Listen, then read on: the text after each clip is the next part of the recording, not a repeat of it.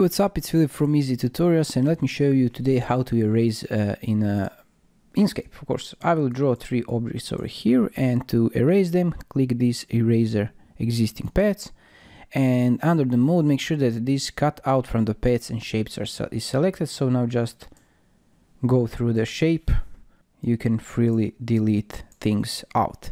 You can add, for example, some tremor like 50 to add. You can see uneven line to make some artistic cuts. Okay, let's select this one, and now let's select like this.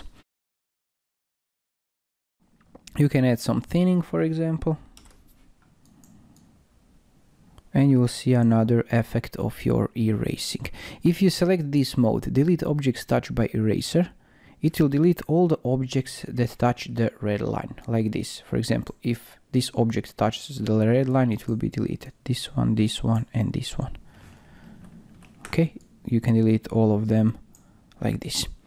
And this is how you practically use eraser tool. It's very simple. Just play with those options over here and change the width over here. Of course, I forgot to mention the width, which is most important thing. For example, like this, right? And to make some nice looking art. And this is it. If you find this helpful, let me know in the comments below. Thanks for watching and have a nice day. Bye bye.